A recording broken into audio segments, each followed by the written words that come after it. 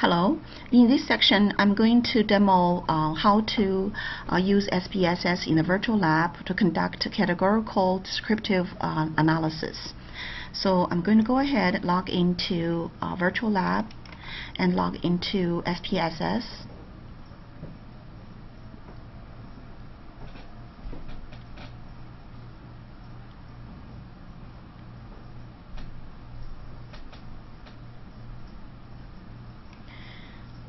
And then I'm going to go to File, Open, Data.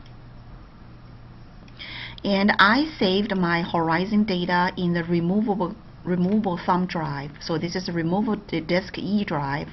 So I'm going to hit on that, and you will be able to see my Horizon data is there. So I'm going to click on that and open the data. And this is a data view of my SPSS Horizon High School data. I already did some labeling for my variables. I didn't quite finish, but I finished the major labels here.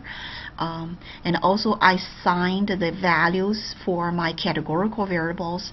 What are the categorical variables? For example, gender, and you have male and female, and these kind of categorical variables with numbers 1 or 2, but does not have true arithmetic meaning, because one male does not necessarily mean is 1 point less than female, but it's just an indication that 1 is a category for male and 2 is an indication of category for female.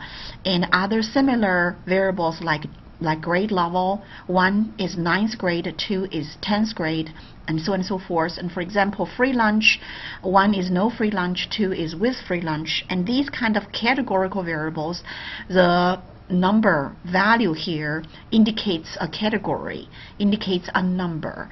And these kind of variables, when you conduct descriptive statistics, you do not need to calculate the mean, because the mean does not mean anything. For example, if you calculate mean for gender, you get a mean of 1.45. What does that mean? It doesn't mean anything, because 1 is male, 2 is female. We don't have anything in between. So you won't be able to interpret anything like that. So for these kind of categorical variables, you just need to calculate the distribution for each category straight. So I'm going to show you how I calculate the categorical variables in terms of the proportion for each category. So I go to Analyze, Descriptive Statistics, Frequency. I'm going to calculate student gender and student, let's say, student parent education level. So I put these two variables, and there's an arrow here. So for example, if by accident, if I did it wrong, I don't want to put parent education, I can hit the arrow and it goes back to the overall variable. And this is the column or box for me to calculate the frequency count. So if I wanted to calculate the free lunch status, I can highlight that one and put an arrow here and hit it into the box here to indicate I wanted to calculate these two variables. I'm going to hit OK. So you will be able to see there are two tables here for calculation of the frequency of student gender and students' free lunch status.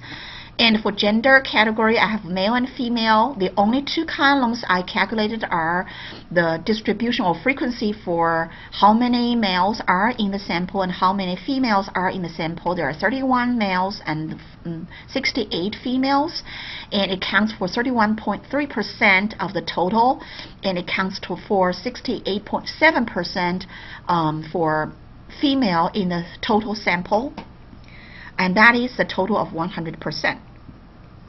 And for free lunch, we have no free lunch and yes with free lunch, and 47 participants, or 47.5%, do not have free lunch, and 52.5% has free lunch. So in order to save this, you can go to File, Save As, and you can go ahead and save as a removable disk, back to your removable disk and save it as an output file for your later use. For example, if you want to answer questions, you can use that. Or sometimes I just hit on Edit and select All, and right mouse click and say copy,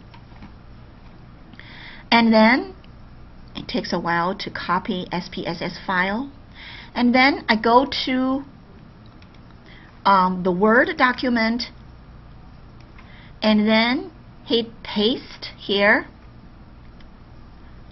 And you can paste it as a Word document or as a chart like this as a picture.